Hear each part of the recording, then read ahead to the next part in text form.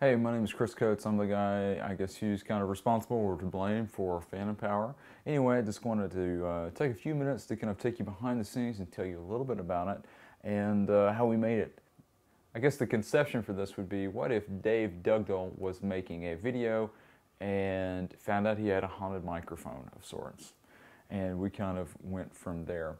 And eventually it is what it is now, which is sort of a blow-up Evil Dead mashup.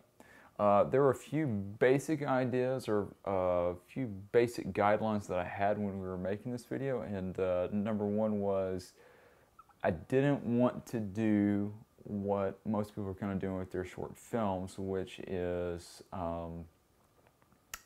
shaky handheld footage, kind of the Bourne style thing, sort of the fast-paced, quick editing.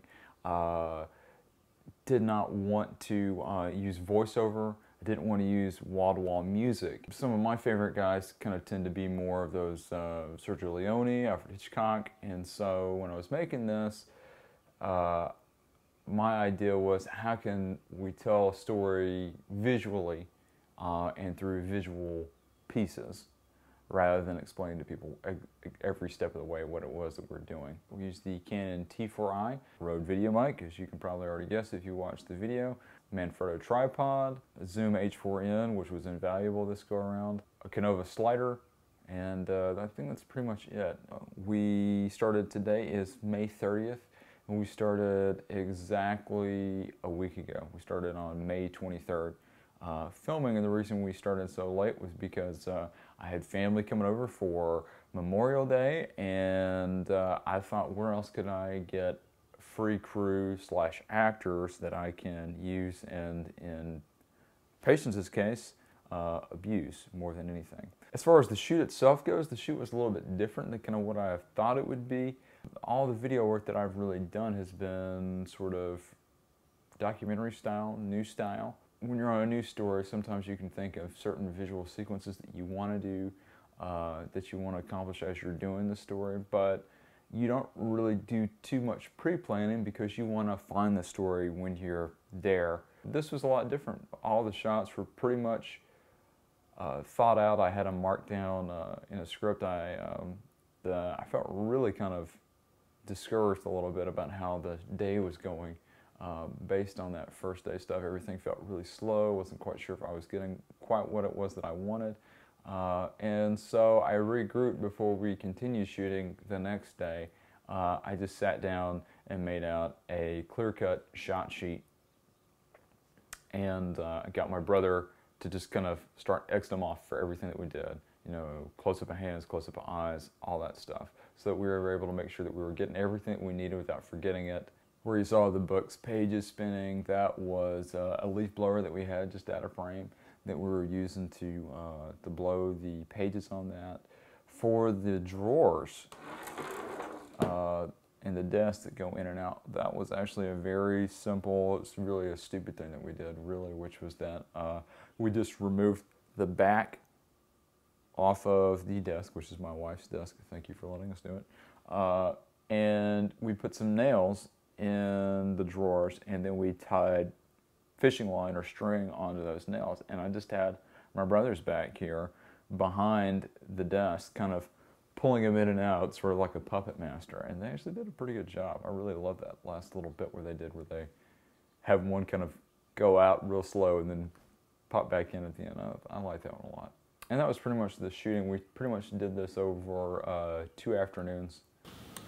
The editing process, that was probably the thing that I spent the most amount of time on during any of this. And the thing that made editing so time-consuming, so difficult, is that I didn't want to use really any kind of music. I didn't want to use any voiceover. I didn't want to hide behind those as we were doing the video. We thought that we were going to be using the NTG2 or the Video Mic Pro before we started this, and that kind of fell through at the last minute, and my good buddy Malachi really hustled, came through and got us a Rode video mic instead. Having never used one, I didn't really have time to sort of look at what the settings and stuff were and kind of test. There was a very noticeable hiss through just about everything that we did.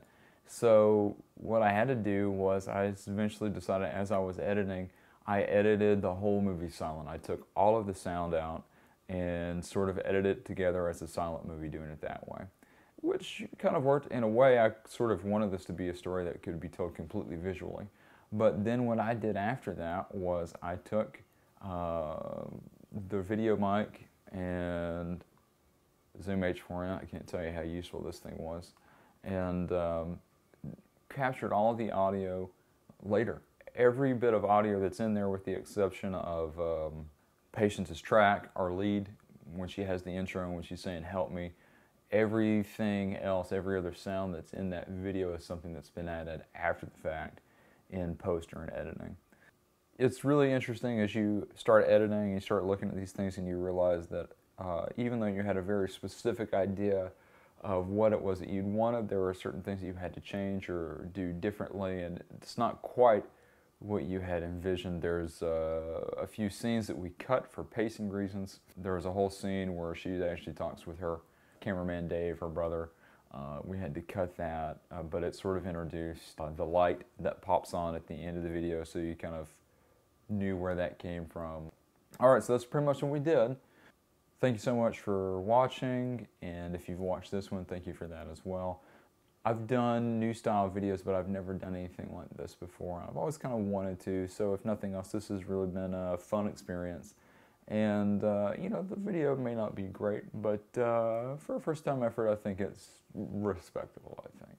Once again, thanks to my buddy Malachi for hooking me up with the Rode video mic, my sister Patience for agreeing to star in the thing, my two brothers, Daniel and Michael, for being the creepy shadow man and the guys who jiggle the drawers, and my brothers jiggle their drawers.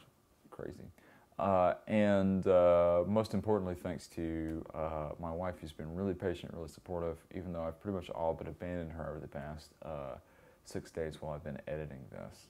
So thank you so much. Hope you enjoyed it. Excelsior.